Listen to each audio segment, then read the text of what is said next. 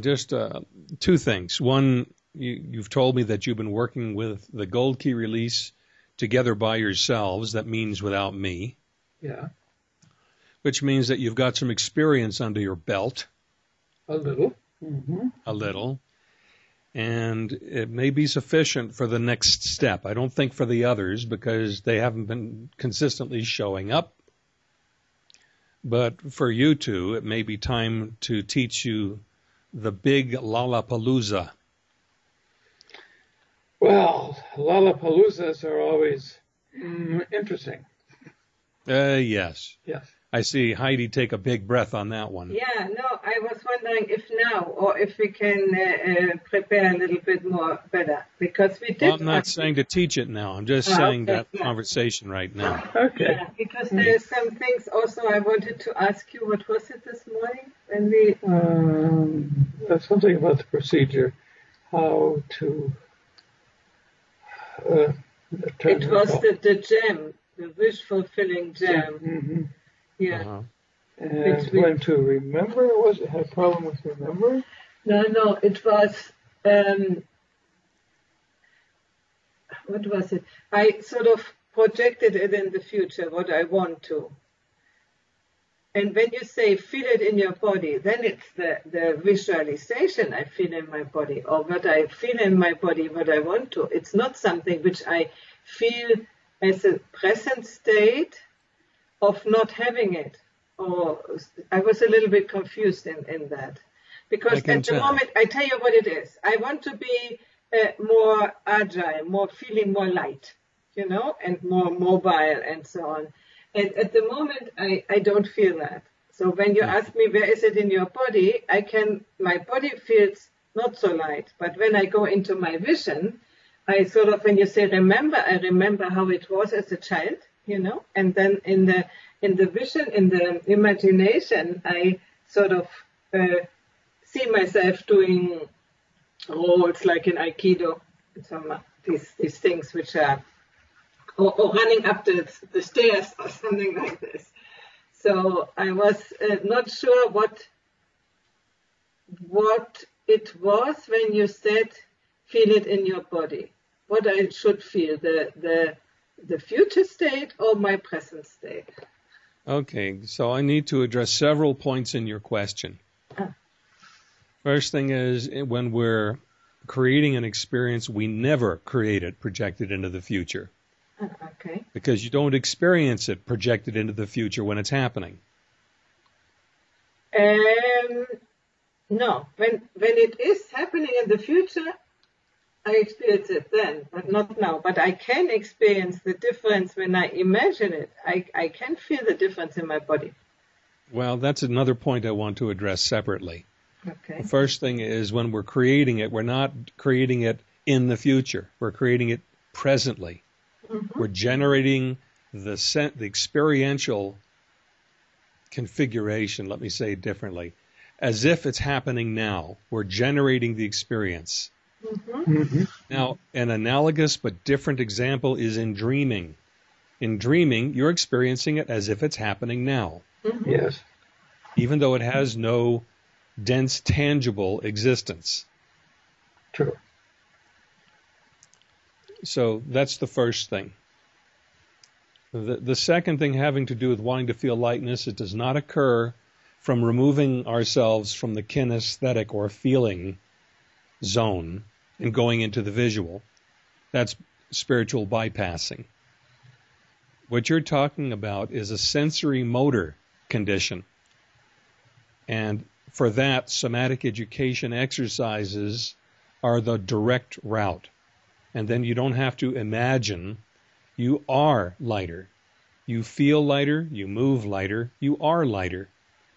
And that involves something that has scarcely been addressed in the integral teaching, which is the awakening of, here comes a $10 word, proprioception. Proprioception. That means self-sensing. Yeah, I understand that. And human beings are scarcely at all educated in self-sensing. Agreed. Mostly it's psychological that's taught. Mm-hmm. And for that reason... or thought process. Yes. But physical, okay, practically non-existent. And so what happens is people age badly, they develop pain, stiffness, lose the posture of youth. And the reason this is occurring is because memories of past stress and injury and repetitive activities become ingrained in the person so that they're always just below the surface, ready to be reactivated. Mm-hmm. And that state of readiness is not a void state, a zero state. It's a state in which, like the idling of your car, the engine is running. The muscles are in a heightened state of tension in the patterns of those past experiences. So the person gets more and more memory, more and more tension patterns. And they call that aging. It's not aging. It's just the accumulation of memory patterns. And so the somatic education exercises do two things. One is they awaken self-sensing ability to those patterns so that they're no longer below the surface like shadow material. They are surfaced, available to perception. And the second thing is they bring those patterns back into voluntary control instead of having them run on autopilot or automatically, which is the usual state for humans. Yeah. So that's the most direct route for you. The Gold Key release has its effect at more of the, I'm going to call it psychological levels, recognizing that language is misleading. There are not two, mind and body. There's only one. And I'm going to have now to explain something that I've never explained to anybody before. But we already know that. That the mind and body are one. Well, you may know it, but do you experience it that way? Oh. Big difference. Okay, I'll wait. I'm listening.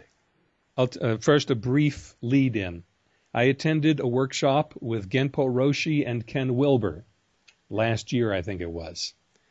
And comments came up after a certain bit of talk, and I raised my hand, and I said, I can't find any difference between mind and body. And Genpo said, there is no difference between mind and body. Mm-hmm. Okay, that's just a little tiny bit of foundation. It appeals to a bit of authoritarianism. Did the authority agree? Sure. I didn't need that agreement because mine was not a complaint. Mine was a statement of observation. I cannot find any difference between mind and body. Now I go into the explanation. Okay. In development, we do start out at the sensory motor level. That means learning to crawl and creep and stand and move. And that goes on for about 7 years of development. And that's called gross motor control. Gross means not really sharp, fine, and precise. During that time, there's an overlap in which emotional development also occurs, and emotional development always occurs as physiological changes. So when a person is angry, the back stiffens, and the face, the jaw sets. There are characteristic patterns to that.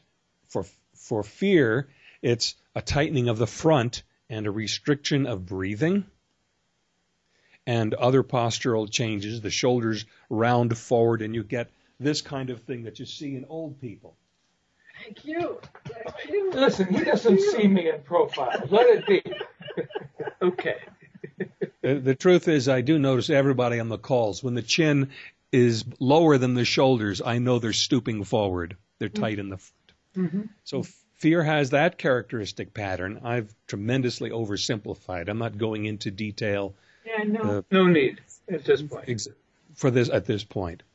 And sorrow also has a contraction state. We generally feel it around the heart region.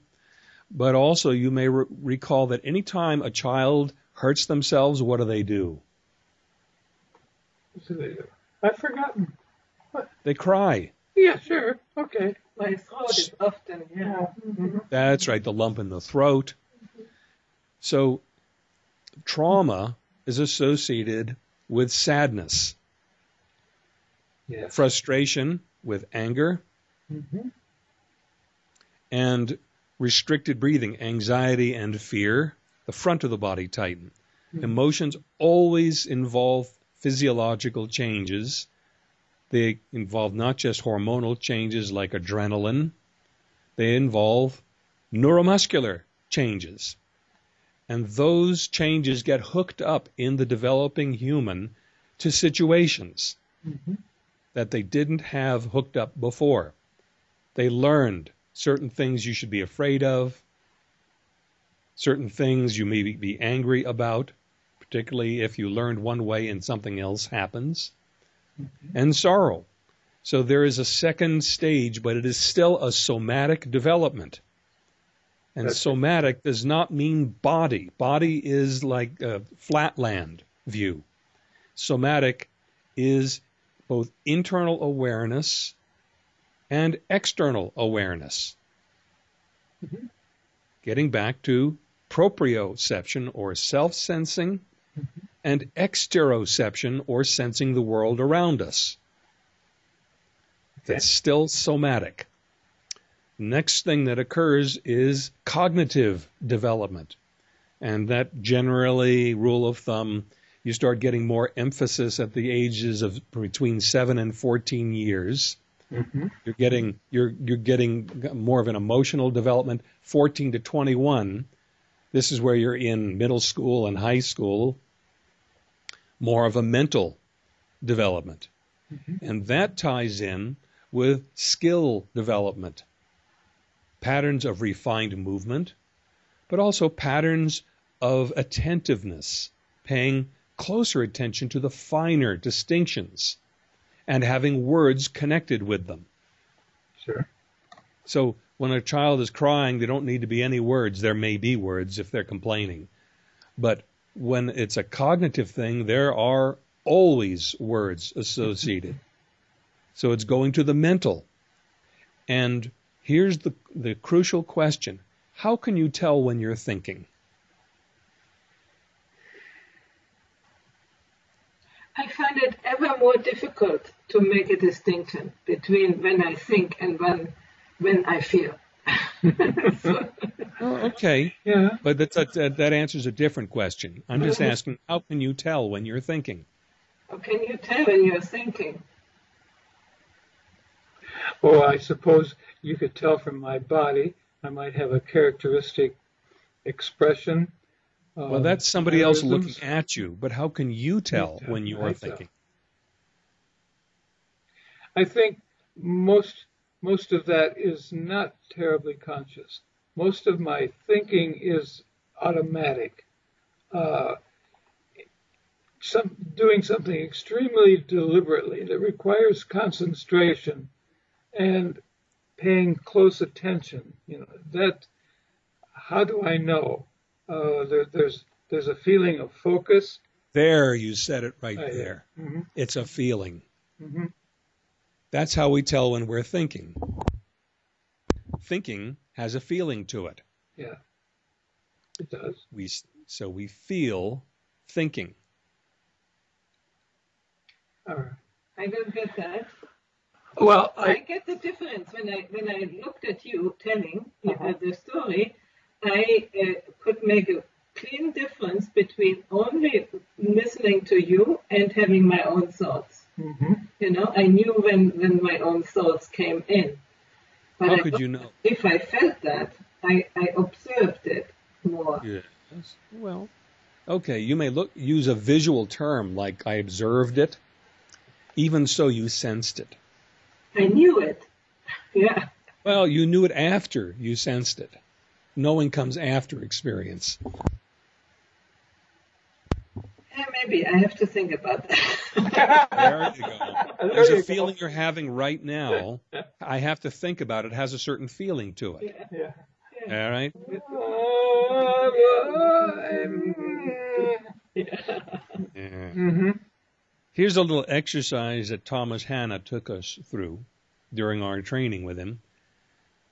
He said to count to 10 aloud and had us do it as quickly as we could while articulating each word clearly. You can't slur the words. You have to articulate it clearly. Okay. Then he had us think counting from 1 to 10 as quickly as we could. Okay. Do you want us to do that? Yeah, do it. It'll take us 20 seconds tops. All right. Okay. Out loud. 1, 2, Yeah. 3, 4, 5, 6, 7, 8, 9, 10. All right. Thinking. 10. See, you can't think it any faster than you can say it. It took longer. Yes, it took longer. Thinking took longer. Yeah, in either case, though, you see, thought is not often some ether zone. Thought is the body, or soma, thinking. Mm-hmm.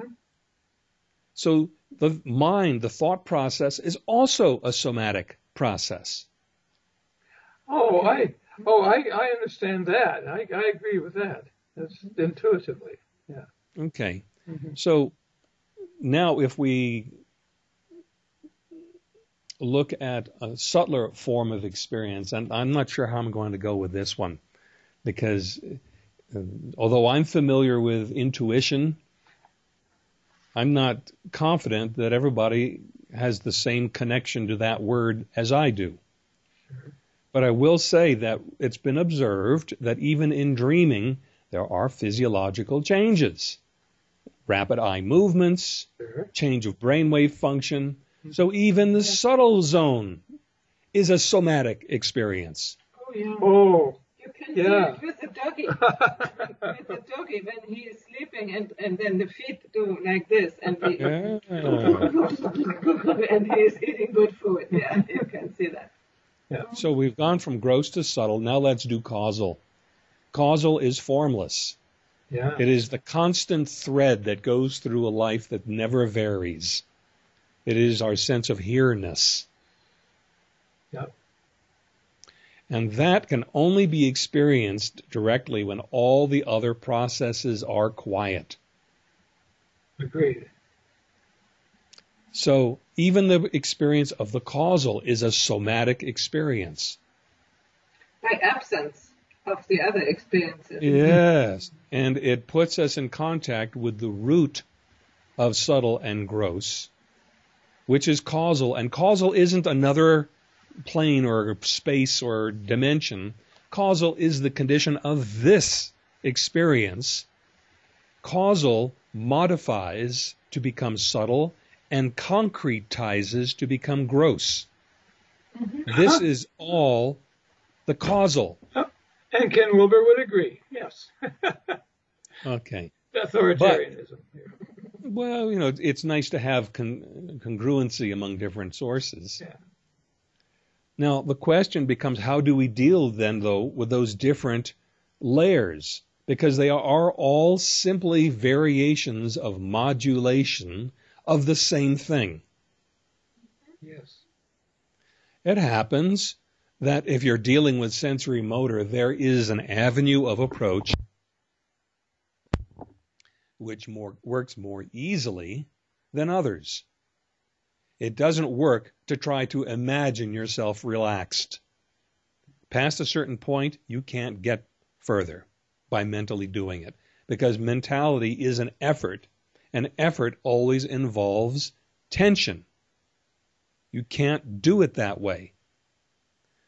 Likewise, emotional states, you can't get past a certain point by just trying physically to relax and take a big breath. There's a limit to how far you can get to that. If you want to clear up an emotional condition, you've got to go at it at the emotional level. Mm-hmm. Likewise, thought processes. You can't get a change of thought processes by changing the emotions. It may get softer, it may get harder, but the opinion, the mental construct the hardness of opinion that comes from a mental construct has to be addressed at the mental level to get it all. Okay. All right. Okay? So even though there are different forms of the same thing, there are approaches that are more ideally suited to each of those different bands of experience. When we do the Gold Key release, we're addressing it at the feeling level, at the attentional level.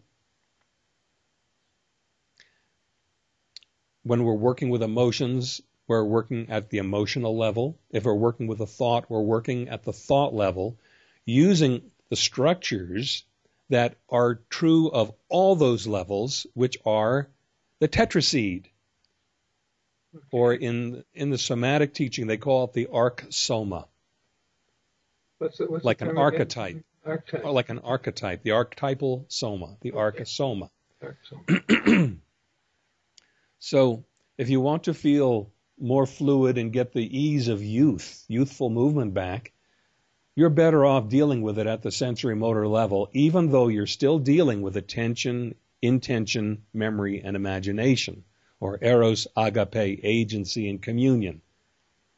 You're just applying it through the medium in which you're working. You're not trying to get an emotional entry to the physical. Mm-hmm. However, we notice that when we deal with an emotional matter and we let go of it, we get physical changes. Sure. Also thoughts, Mm-hmm. when I'm the idea with 60, I'm stiff, then I am stiff, and when I fear, this is the emotional part. If I fear falling, like my mother did, she fell, So these things, the thoughts condition a lot of if you are stiff or if you are able to be a little bit more relaxed. Yeah. So because they're all variations of the same thing, there is cross-communication among the levels. Mm-hmm. Makes sense. But there are easier ways in according to which level you're using. Okay. But they all depend upon the same underlying structure, the tetraseed or arc-soma. You just adapt those functions to the level at which you're operating. If you want to change your thinking mind, you go into attending to the thoughts and remembering what they were and feeling into them, imagining them, and intending to penetrate into the thought. So you still have those four. Mm-hmm. You're applying it, though, according to the characteristics of the level at which you're operating. So the tetraseed is extremely potent for dealing with all kinds of things. It's just that how you apply it technically varies according to the material you're dealing with. Okay. And really, it's all shadow material. The stiffness of aging, that's just shadow material. It's unconscious.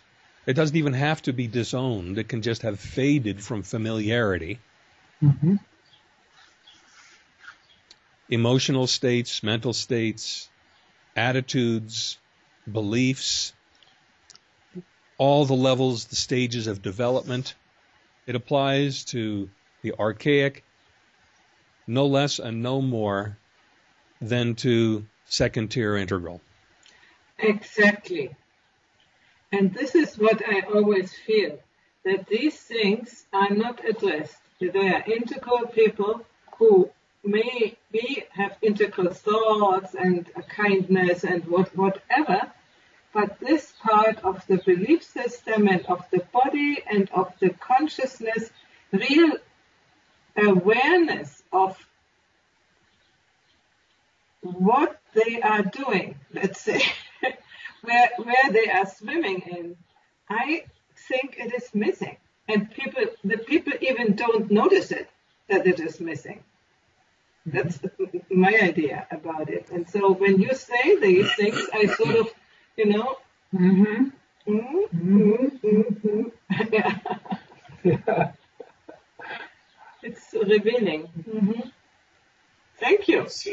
So we found something that's more fundamental than the stages and the states. Yeah. And it's the tetraseed or archosoma or agency, communion, eros, and agape. Mm-hmm. That's more fundamental than the four quadrants, more fundamental than the stages, more fundamental than the states. Mm-hmm. It becomes all of those. This is very good, because I thought that the main missing thing is the emotional literacy, the emotional, intelligence, where you also know the emotions in your body. But this, what you say, is even more fundamental. Mm-hmm. I had only the emotion. I didn't think, the body was included, but not really in the same way. It was not, how to say, not so connected. I thought it's all, let's say, the fold of the emotions, not including the emotions. Yeah, you got to the emotional level quite well, but not below. Yeah, and that it has nothing to do with your level of development. This, I had the intuition too. Mm-hmm. That there are people in, let's say, in the purple state who are much more developed than in this, than people who are at stage, what did I say? People in green or in yellow or something, And that was always so confusing. I found it confusing, and I thought, you integral people, you need to learn that. Well, I'm going somewhere else with what you just hinted at, that it has nothing to do with stage or state. And so I started thinking, you mentioned something about what applied to other than what we consider alive or conscious, inanimate things. All the way up, all the way down, this applies. And I don't know if you want to go into that now, but that's extremely intriguing to me. I'm really glad about that. I still have to order it in my mind, but it is about what I found out with my things, the belief systems, the waters in which you swim, you don't see them, and so you are continuing of acting in a way which consciously you wouldn't do, but you do because you don't realize what patterns you are in, and you are opening it up in a wider space. It's not only the belief system, but we had this little bit connection with the body, but not in this way. This is great. Thank you. This is like applying the myth of the given to so much more than we do in integral theory. Yeah. So now let's bring it the direction you just asked for, Mark. Okay. I have refrained from doing that to avoid information overload earlier. Yeah. But it's very easy. Very easy. In physics, there is a term, particularly quantum physics. The term is tendency. Mm-hmm. Gravity, an inanimate force, is the tendency of things to move towards greater mass. Yes. Or for masses to move together. Yes. Tendency is inanimate intention. Mm-hmm. Yep. Everything in space-time has location. Mm-hmm. When you pay attention to something, you locate it. Mm-hmm. So location and attention are two versions of the same thing. Location is inanimate, and attention is animate. Mm-hmm.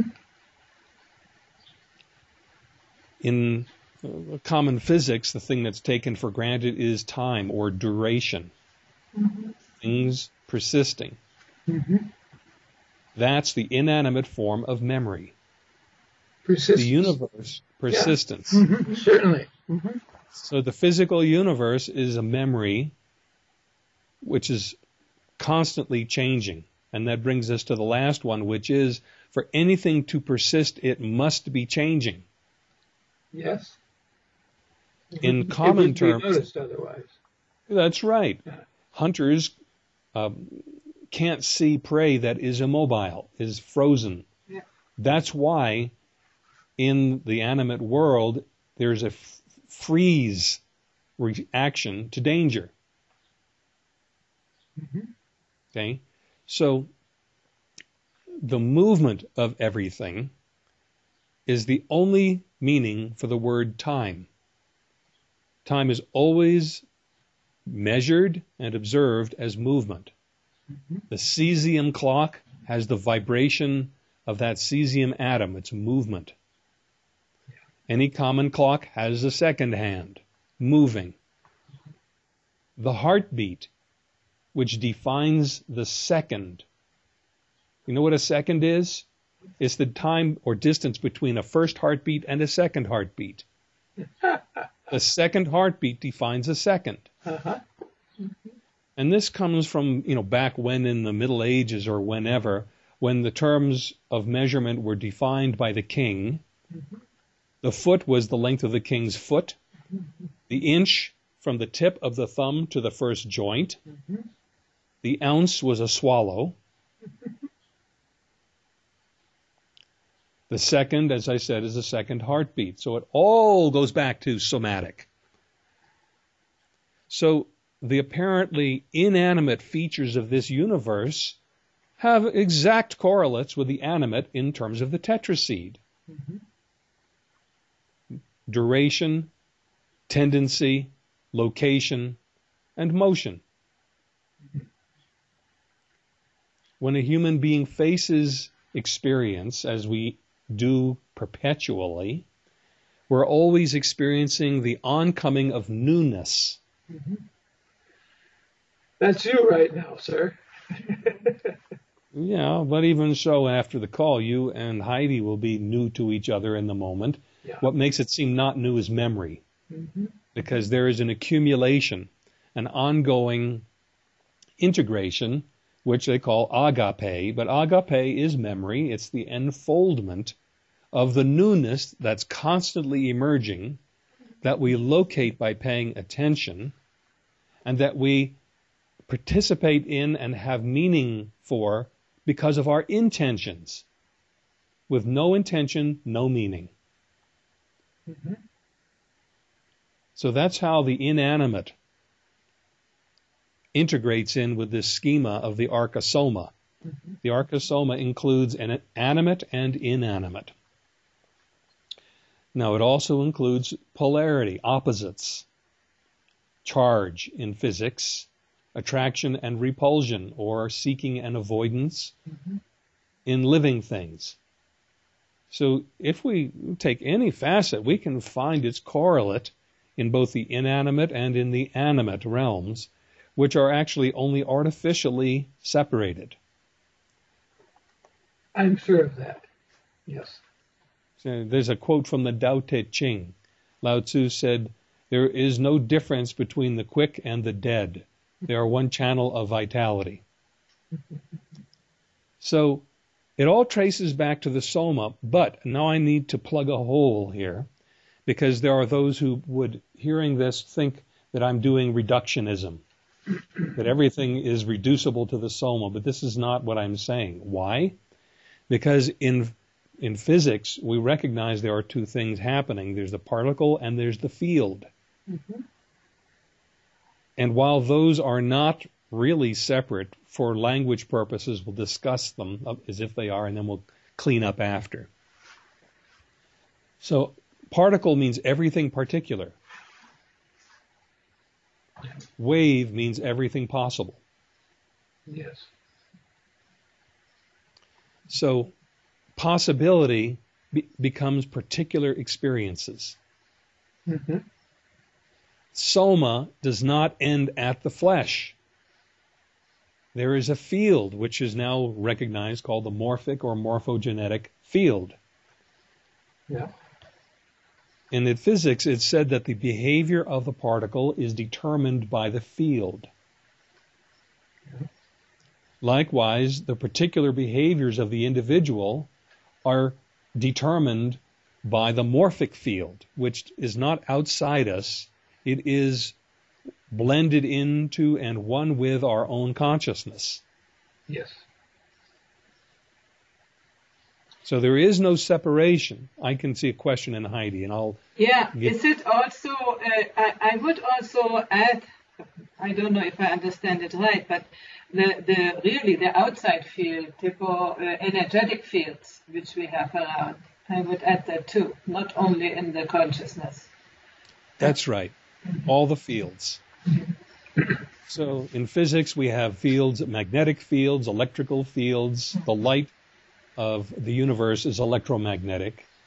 And we have gravitational fields. And all of these determine the behavior. You get a charged particle, throw it into a magnetic field, and it will change direction according to the shape of the magnetic field or the electrostatic field. Fields determine the behavior of particles. Yeah, and we as humans, by our heartbeat, we can emanate energy, or by our mental field, we can emanate energy and modulate the fields around us. So it's both ways. Exactly. I think I'm a little bit have a problem with the word determination. It sounds so deterministic. Yeah. Well, yeah, there's a kind of absoluteness implied by the term, but it isn't absolute because there are so many fields interacting, and memory itself has a field effect. It shapes our attention. Oh. It shapes our ability to recognize experience. yes. Sure. So we're not reducing it to the flesh body at all. We're simply showing how that side of things, the flesh form, the living biological form, reflects and is continuous with the fields that take the four fundamental forms: attention, intention, memory, imagination, or location, tendency, persistence, and movement. Well, how many videos are there in what you've been telling us today? Probably we should chop it up to a bunch because it could. It's very chewy. It goes very deep, and a person could contemplate these, and hopefully will, because it leads to an intuitive awakening and arousing of our fundamental faculties that energize all of our functions. I'm distracted by the dog and the phone at the moment. But Let the dog answer the phone. she would happily do that, yes. Okay. So we covered a big chunk there, and we integrated a lot of things. Yeah. Now, in terms that we can bring home out of the thinking mind exclusively into the feeling being. I'm going to hang on a little bit until Heidi gets back. Okay, it may take a minute. So we haven't talked about some of the other interesting things. We'll touch on it later, but entropy. Yeah. Very interesting how it fits into this whole thing, because entropy, no, I'm stopping myself. That sounds like aging. Somehow. Well, it does, but this is something, again, we can go into a little more technically and bring it home to personal experience. But if I say it now, I'll have discharged a certain flow irretrievably. Better to wait and say it, let's say when Heidi is back or on another call. Okay, what I did here was to summarize a foundation to make sense of some things. This wasn't the part that you had gotten so excited about. No. Okay. But because of Heidi's questions, I saw the opportunity to address a lot of points here, including those in the integral teaching. Because in the languaging of it, it's said as if there is a gross, a subtle, a causal. Yeah. And there ain't. What there is different modulations of the same field. Yes. Which would be called Brahman in a certain teaching. Yeah. Okay. Well, at least as far as the stages are concerned, they will speak of waves rather than levels, for example. I think we could apply the same distinction, to the gross, subtle, and causal. These are just modulations of the same kind of motions. Yeah. It's like the foam on an ocean wave is part of the wave, is part of the ocean, but it looks like foam. It looks like foam, yes. And they give it a different name, but in actuality, there's not like the foam and then there's the ocean. Oh gosh, what a process this has been for humans, to discriminate and particularize the universe, and so be able to manipulate it and move it around and push it and make it do what we want it to do, to even distinguish when it's doing one thing or another is a monumental task. And then when we get to, I think it starts to happen in green, we start to say, oh, there's more than pieces here. Well, it happens in second tier. Yeah. There are more than pieces, there are holes. Yes, there are holes, yeah. And then we have to reintegrate this. Pieces. Yeah. I feel like I'm conscious of myself of having, probably about a year ago, really rediscovered the purple in myself, Just I had to get into teal in order to notice my purple. And, well, what about beige? Do I have to get to turquoise before I can reintegrate my beige, and come back like at an octave higher, back to the same sort of relationship with the world, but in a completely different way. So I think we do. I think we have to go second tier in order even to be willing to go back to the earlier stages of first tier. Yeah. First tier doesn't want to. First tier just wants to be where it is and not explore the others. Mm-hmm. Yeah. So for our main purpose, I'm going to wait for Heidi to come back. We can have conversation. Oh, you're back. Good. Yes. Don't tell her what we said. I would tell her that we... I don't think I can get any more in my head for today. All right. I'd love to have, if you can send us the recording, I would love to hear it, because I had certain, I would call this intuition spaces open, and there were things going on. So, well, I don't know if I really got it, Yeah. You can go more deeply into all of these things intuitively. Yeah. And in fact, the Gold Key release came out of the explorations of these domains as my own intuition became more online. And I had enough online that I could hold multiple viewpoints simultaneously and then start to operate upon my own underpinnings. Mm-hmm. And it's, as you may have seen from working with Gold Key release, sometimes it's hard to continue because the mind dissolves midstream and it's hard to remember the next step. Yeah. Have you noticed that? Yes. Even when you're coaching someone else, your mind dissolves while theirs dissolves. Have you felt that? Mutual dissolution. Bad clinical arrangement.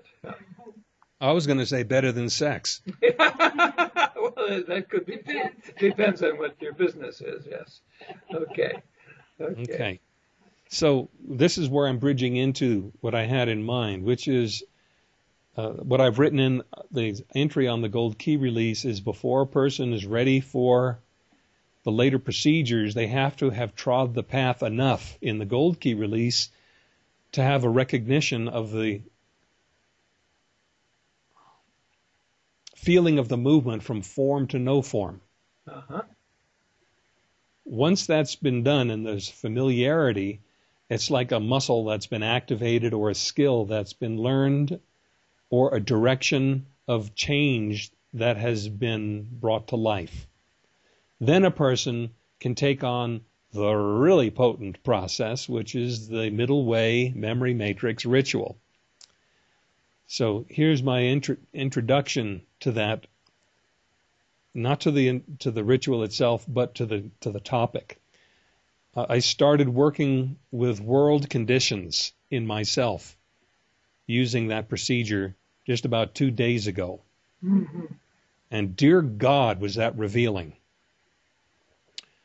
So far, if I can remember them, I've done, well, recently I did the Wall Street banks and the International Monetary Fund. Mm-hmm. And I ran those through. I also did the Israelis and the Tibetans, because they're in a very similar situation. The Tibetans are where the Jews were as refugees in 1948. Only the Tibetans at least have countries that will take refugees. Jews didn't. Yeah. Okay. And then China and what was it? I'll have to look it up. Yeah. But no, it wasn't. It had to do with the Chinese aggressiveness, particularly as a financial force. Uh-huh. I don't remember what it was, but my point was I discovered some very interesting. The U.S. Congress. Uh-huh. China and the U.S. Congress. I discovered that for all the seeming opposition, they're really members of the same camp. Same thing with the International Monetary Fund and Wall Street. Yeah. Same thing with the Israelis and the Tibetans. Mm-hmm. There are commonalities, there are differences, but what I saw it do was to reveal the underlying secret motivations. So actually, I'm going to be writing to the TV program 60 Minutes and suggest that they do an interview series in one segment, the International Monetary Fund commenting on the Wall Street bankers, Uh-huh. the Wall Street bankers commenting on the International Monetary Fund. Okay. And if it turns out the World Bank is different than the International Monetary Fund, what will happen is, even though they're all in the same camp, which is power and greed, Mm-hmm. they will also be critical of each other. That means that their own kind will be criticizing them. Mm-hmm. So if we could get 60 Minutes to do a segment on that, powered by the mass of public attention, we may set into motion some leverage for a reform from within the camp, because it's too embarrassing for them to be criticized by their own kind publicly. Okay. Now, I haven't done the rainforest. I'm going to do rainforest destruction and climate change. Mm-hmm. And there are going to be things revealed there. What this has done, I made the changes in myself as I ran through the procedure, and I felt and identified as all of the parties involved, had to in order to operate upon it. Sure. And I went through a lot of internal changes from doing these procedures in myself. I don't know what the fallout will be, but one of the results was the recognition that I could get 60 Minutes maybe to stick a lever into the world banking situation in a way that they would want to do, because it'd be a great story. You see what I'm saying? There's this potential. But I'm wondering, Lawrence, when you are doing that all by your own, these deep processes, who is taking care for you that you don't spin away? You know, it is a little bit like Jung said when he did his process work into the archetype. He said if he hadn't had his normal life and his wife and his children, he might have disappeared, you know, mentally. So well, that happens as I go through these procedures. Yeah. There are mornings. I commonly wake up early in the morning, long before daylight. And that's when I run these procedures. And it's been common for me to come to 4 hours later. Yeah. It's like I do a step, I dissolve, I lose it completely, I come back, I pick it up where I left off, which, by the way, isn't easy because I have to remember where I left off and what the next step is. Yeah. And so it can, you know, as you say, Heidi, yes, I do dissolve, and then I come back. Yeah, hopefully Because that is of the working power. all the time. You know, I'm a little preoccupied that you won't come back. I mean, Oh, no, no. Remember, the field determines the particle. So our life pattern still exists. The physical environment in which we live, our life situation, all of these still exist and have a force that converges, comes together, and is experienced as ourselves. So you don't, even if you did, I wouldn't mind, frankly. I wouldn't mind just dissolving out of this domain here. There's like, what the hell am I doing spending in this place? There's almost nothing of any attraction to me in this earth experience. Practically nothing. And I have a brother and a mother, but I have no intimate partner. So there's really almost nothing to keep me here. But your passion to find out these things, these keep you here, that's because right. You couldn't do it somewhere else. Yeah, that's right. There's a creative impulse, and that's what keeps me going, is the creative impulse. When these things are given to me, and I bring them into form, that's what keeps me going. That's what feeds me. That's what gives me any life energy, is the creative flow that's given to me. Mm-hmm. It's all this unique self-emergence. That's what keeps me going. Good. Yeah. So I've built my somatic practice. Yeah, I learned from Tom Hanna, but the bulk of my practice are things that have come through me. Good. And that's what keeps me going. Mm-hmm. This is good. Yeah, This is good. that's excellent. And I would love to have a regular conversation with you about these things, because I really like it, but now it's too much. It's enough. Yeah. It's enough, yeah. We go 1 hour for bike ride, and then I have a thing on the internet. And so. Yeah. My purpose in saying, Mark, I wanted to have a conversation was to open the possibility of not just myself doing it, Mm-hmm. but minimum 3 people working on any issue, any pattern, Uh-huh. and doing it as a group, because my perspective is only my perspective, and what I'm embedded in, I don't notice. But you would likely notice it, and I would notice things about you. So in short, we could be the first set of 3 Okay. to do this. I would want, frankly, 3 is minimum. Mm-hmm. I'm doing it solo, but there's something that happens with 3 that doesn't happen with 1. True. And, if there are others who come into this, they'll have to have prepared themselves to be capable of running the more advanced procedure by running Gold Key until it's familiar. They know the phenomena of that process, which is of dissolution, right? Uh-huh. Emergence and dissolution, and then new creativity in the space created after the dissolution. Because we will do our best to study that a little bit, okay? Yeah. A little bit more. So we take only that one in the future. Yeah, the middle way memory matrix ritual. Read through it. Don't fuss about understanding it all or doing it, although there is a coaching recording present on that page. I have in mind for us to have calls like this, where we run through different facets of the world crisis, which, by the way, I discovered, one of my discoveries. I told you there's very little to keep me here. What's been keeping me here is these world crises. Well, they capture my attention. It's like it's got me. Uh-huh. When I hear about the Wall Street bankers and what they're doing and what our federal government is failing to do, and their behavior of the Congress, these things I get angry, I get outraged by this type of thing, and it catches my attention and keeps me anchored in this domain here. Mm-hmm.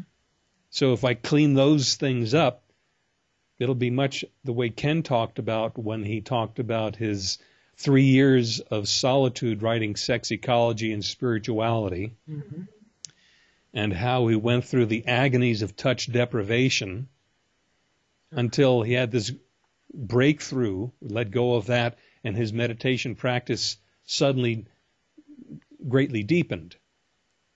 So as we work through this, there are, let's say, unexpected side benefits in that if we dissolve the grip that we have on these dysfunctional facets of the world process, we will start to rise.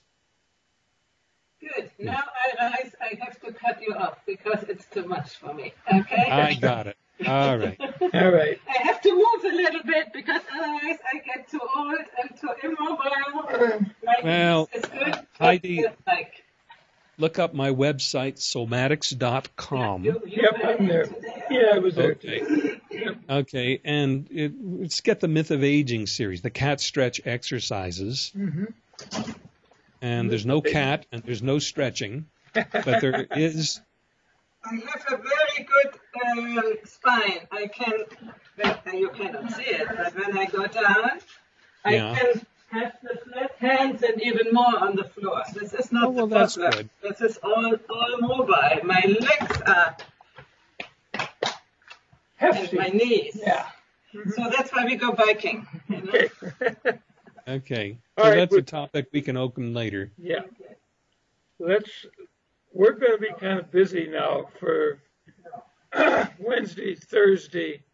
Friday also. Yeah, We have probably to go to the Saturday. teach, and Yeah. Saturday we can have another meeting. Let's try to get us back together on Saturday, All right. if that's okay with you.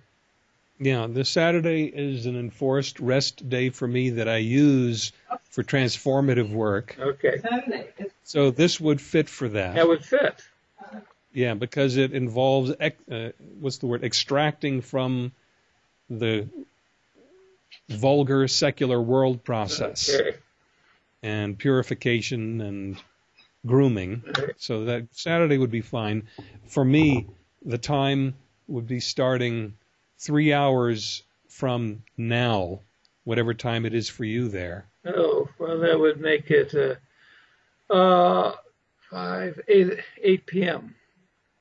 It's about 8 p.m. It's almost 5 right now. Okay, so that would be about probably an hour to run the process the first time. Okay. And if it's 8 p.m., so 8 and 3, 11 noon is for you. noon time.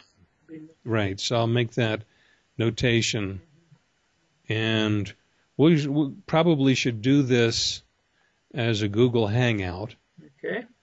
because Skype is unreliable for recording, but Google Hangouts, Google will record this, and then if I need to edit, I can, like phone calls and such. Sure. Mm-hmm. All right. So you call us, we'll call you. Which would you like? Well, as a Google Hangout, Mhm. we can just plan on 8 your time, noon my time, Yeah.